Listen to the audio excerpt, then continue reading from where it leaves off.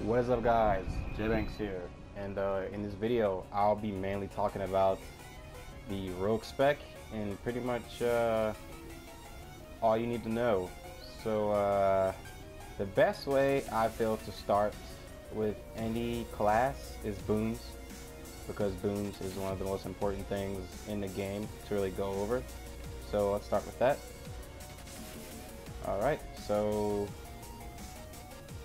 gonna go to Elemental Evil, first boon, first campaign you should complete.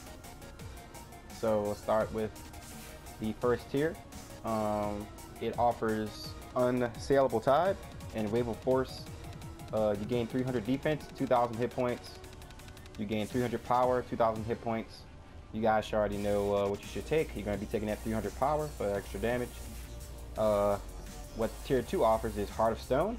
You gain 4% lifesteal severity and 2,000 maximum hit points, or you gain 400 regeneration, 2,000 maximum hit points with Earth's Renewal. I went with Earth's Renewal. You gain 400 critical strike and 2,000 maximum hit points with Searing Aggression, and you have to offer with Blazing Resilience. You gain 400 recovery and 2,000 maximum hit points. In my opinion, I went the critical strike. I don't really go recovery, so yeah, I go regen. Gale Retribution. When taking damage, you have a chance to heal up to 24,000 hit points over a few seconds. After this effect ends, your critical strike is increased by 1,000.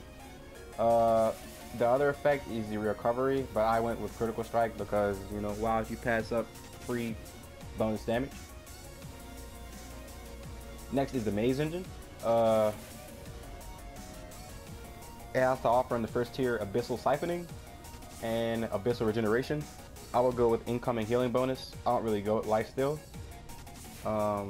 It has to offer in its tier 2 Demonic Influence and Demonic Resilience. Demonic Influence is 400 combat advantage, and what Demonic Resilience gives is control effects will now have 5% shorter durations when applied to you.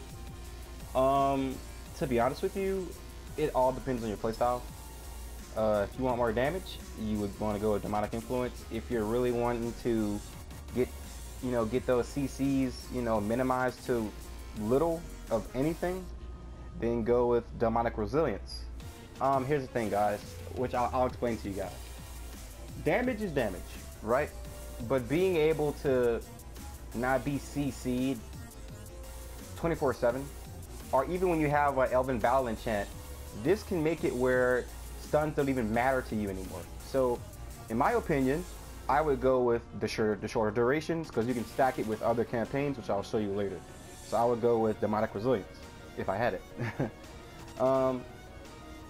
You now gain action points 3% faster, or your stamina regenerates 10% faster in combat. Personally, I would go with the action points, not the regeneration. Your stamina, I get it. Your stamina makes you roll. I would go with action points, because you can also stack this with campaigns, and having your dailies off of cooldown, especially when you're going against those range targets, so you can get those breakers off on them to slow them down, to slow their movement speed. It can make a duel crazy if you're able to get those off really, really quickly. So I would stack action point gain. Alright, for this tier, I would go Displace Fate. This is really good, and this actually kind of works as like a last result. When you below 30% health, you gain a shield increasing damage resistance by 60% for 3 seconds. So basically, this is really good. This is like you're on your last leg, and you would die. This is gonna bring down your damage you're taking by more than 50%. So it's cutting the damage that you're taking more than half. So I would definitely go with this to keep yourself up, because at the end of the day, in PvP, survivability is very important. Tyranny of Dragons, I'm not really going to get into Guild Strongholds. I really don't know how those work, and I don't really want to get into them, because it looks like it's going to be a long ass video, so I'll just skip it. Tyranny of Dragons campaign, I would go at 400 power, not hit points. I would go with power. Critical strike or deflect. I'll go to critical strike. Don't spec deflect, people. I'll actually tell you why before people go crazy. If you spec deflect, you're stupid. Reason why, you have an ability that gives you 100% deflect. And that ability is impossible to catch. If you use impossible to catch, it gives you 100% deflect for like what, 4 seconds? 4 or 5 seconds. If it's max, I think it's 5. So why would you need a high deflection chance? That's just wasting stats that you can put in somewhere else. So don't go into deflection, go into critical strike.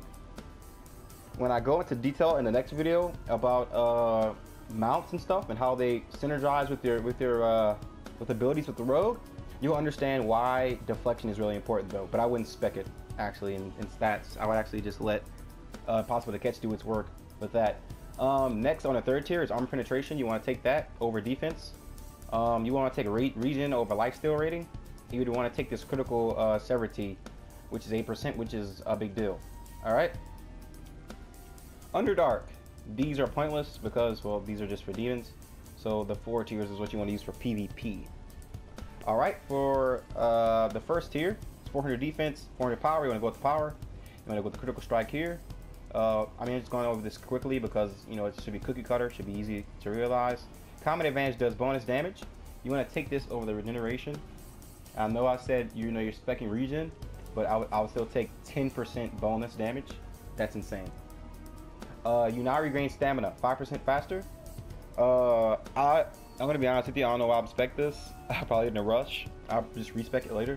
Go for the 5% shorter. Don't go for stamina. Don't go for stamina gain, because you get enough stamina regain when you're doing Shadow of Demise, which I'll talk about later. All right. Next we have Icewind Dale. You want to go for that combat advantage bonus. You want to go for that stamina regain here because 400 incoming healing bonus. That it's not really going to do much for you, to be honest with you. You're going to be healing yourself up with those boons, so you don't really need any healing bonuses. 2% critical severity for that, stacking that crit severity up. You're gonna go ahead and go for cool resolve. You gain up to 2,000 power based on how much stamina or guard you are missing. This is really good. So basically, if you're low on stamina or something like that, you just get bonus damage for basically doing nothing. So I will go cool resolve. And this is really cool. It's Winter's Bounty. Chance to gain 10% action points when killing a target. This is insane. I would do this because this, coupled with what you're getting with the actually, you know, specking to, you know, those boons that give you 3%, you know, more action points over time. This is going to synergize really well with it, and I would spec this. So Winter's Bounty is the way to go. Dread Ring. You have the first tier. Go for the 250 power. Don't go for the critical strike. I'll tell you why later on when I go over stat builds, probably in the third video in this series. You are going to go for the regen. Like I said, you're going to regen build. 3% deflect chance or 3% resistance ignored. This is basically armor penetration. You want to go forbidden piercing. So if, you know, don't really go off of what I'm showing you, going off what I'm telling you. This would work better. It's 3% resistance ignored, meaning that it's armor penetration. All right. You want to take this. When taking damage, you have a chance to heal up to 20,000 hit points over a few seconds. After this effect ends, you gain 4,000 more defense for 10 seconds. For this, it's when dealing damage, you have a chance to deal up to 20,000 necrotic damage over a few seconds. After this effect ends, the target receives 25% less healing from spells for 10 seconds. Alright, now this is the thing. Both of these are really good, as you can tell, and I'll go over why they're really good, and you can go either way with this. Okay, this is really good if you're doing BGs or if you're fighting someone that is boon heavy. They'll have a lot of heals. That will decrease all heals that they take by 25%. So this is really good for going against people that are actually boon heavy just like you. Or you can get that extra defense, which will make you more tanky. So if you want that more damage towards them to stop them from healing, you would go for this. If you want to make sure that you're safe, you're topped off, and you're good at all times, you would go with Enraged Growth. Rampaging Madness. This is insane.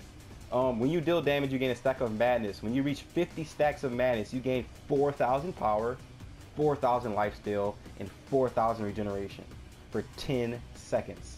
After gaining this bonus, your stacks are reset. So basically you can only get one stack every second, but while you're hitting a target, you're going to keep gaining stats. This is crazy. 4,000 power is insane. You're going to be doing crazy numbers, so make sure you're always on your target so you can get those stacks off. Sharendar. First tier, it gives 400 power on this one, 400 defense. You're going to go for the power. You're going to go for the critical strike here.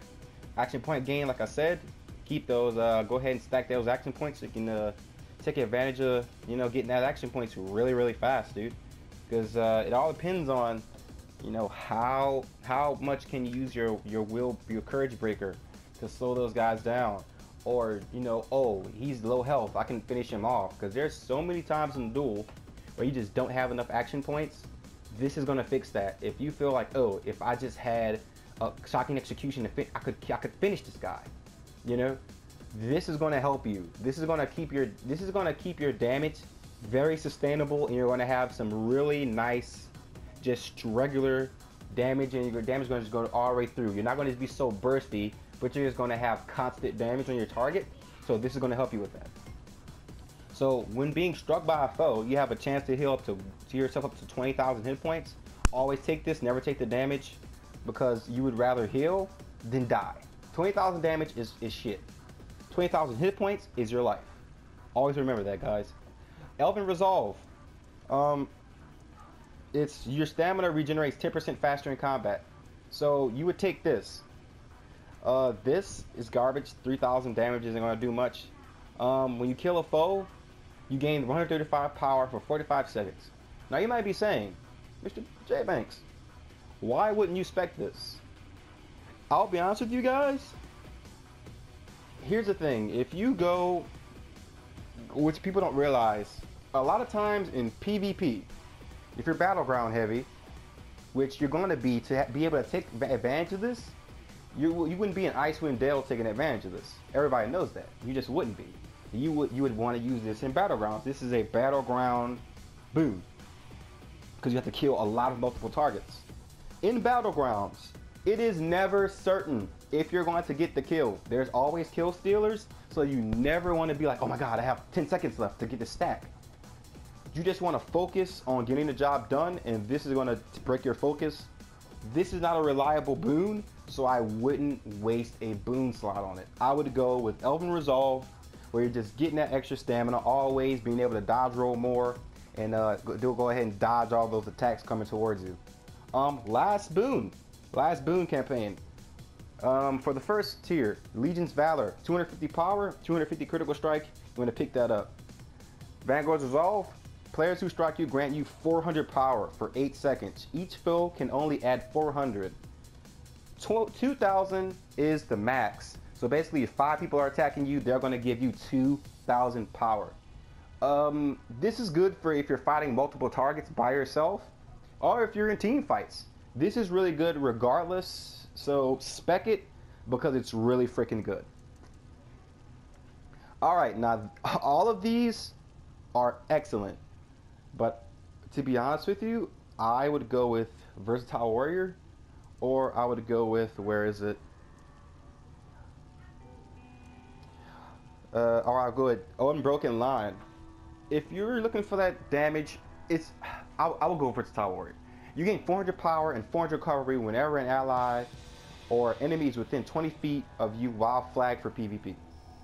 Meaning, if you don't have people by you, if you don't have an enemy by you, you can rely on a ally being by you. So basically, if anyone is by you, you're gonna get 400 power. I don't think this stacks. If it doesn't say it stacks, then it doesn't stack, guys.